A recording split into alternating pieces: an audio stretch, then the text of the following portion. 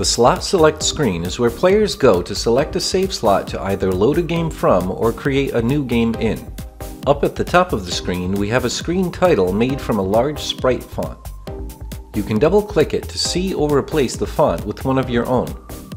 We'll link to a tutorial that shows how to customize Sprite fonts in Construct in this video's description.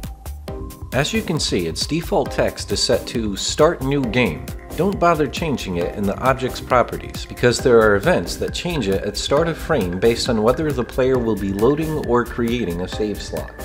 Go to the Layouts events and filter for the word Font. Find this event, and depending on if the global value save or load is load or save, you can alter these actions to make the screen title say anything you'd like. If you go back to the layout editor and click the Layers tab, you can see there is a BG layer. You can add any number of background or sprite objects to decorate the screen however you'd like. As with any layout in this engine, you can change the Song for Layout value in the Music to Play sprite to the name of any music you've imported into the engine. There are 4 save slots the player can choose from. They each have a tiled background object behind them to frame them off from one another visually.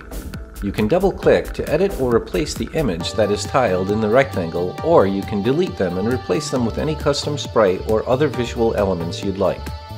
Each slot has a slot thumb sprite, which is meant to visually represent the data in the particular save slot in some way. If you double-click on them, you can edit or replace the art. You can see that it uses a single animation where the first frame represents an empty slot. Each successive frame is another image that you can use to represent the position or progress in that particular save slot.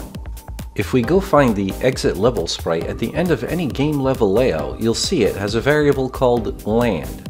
This value is how you set what image of the save slot sprite should be used to display that save slot once this level is the furthest level in the game that the player has finished in this save slot.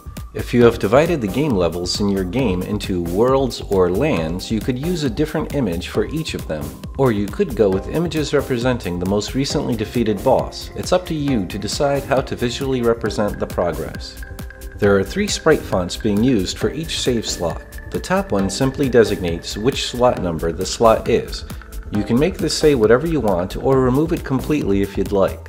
The second sprite font is used for the name of the save slot, so it should be left alone, other than changing the font if you wish. Be sure to keep the font small enough to be able to fit the name of the save. The final sprite font reports the percent of the game that has been completed so far in that particular save slot. If we filter for % in the event sheet, we can see and edit what text is displayed. Very important.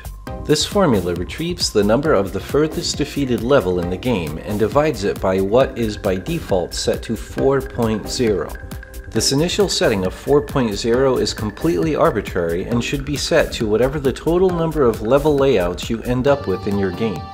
If the very last level in your game is a boss fight in a layout named 30, the 30th level, then you should replace the 4.0 in this formula with 30.0. Otherwise, the percentile report in the save slot screen will be completely wrong. All other buttons, text box frames, and text can be edited as you see fit, but be careful, they may be used elsewhere in the game, so if you change the home, cancel, or play buttons, they might look this new way on other screens as well, so keep that in mind. Thanks for watching.